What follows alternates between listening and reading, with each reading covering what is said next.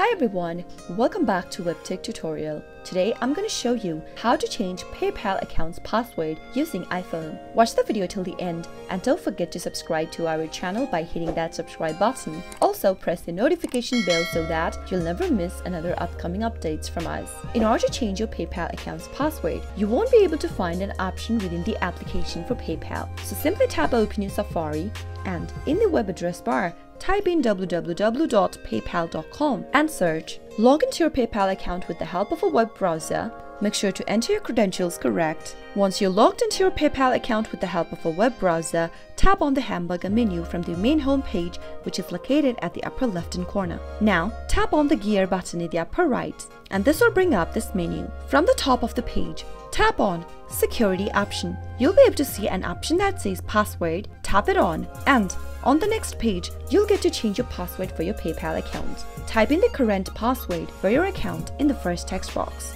Soon after you're done, head over to the next field where it says New Password and type in the new password that you want to change to. Confirm the new password that you just typed in by typing it again in the next field where it says Confirm New Password, and make sure that both of the passwords in the last two text box matches. Finally, tap Change Password and you have successfully changed your password for PayPal account.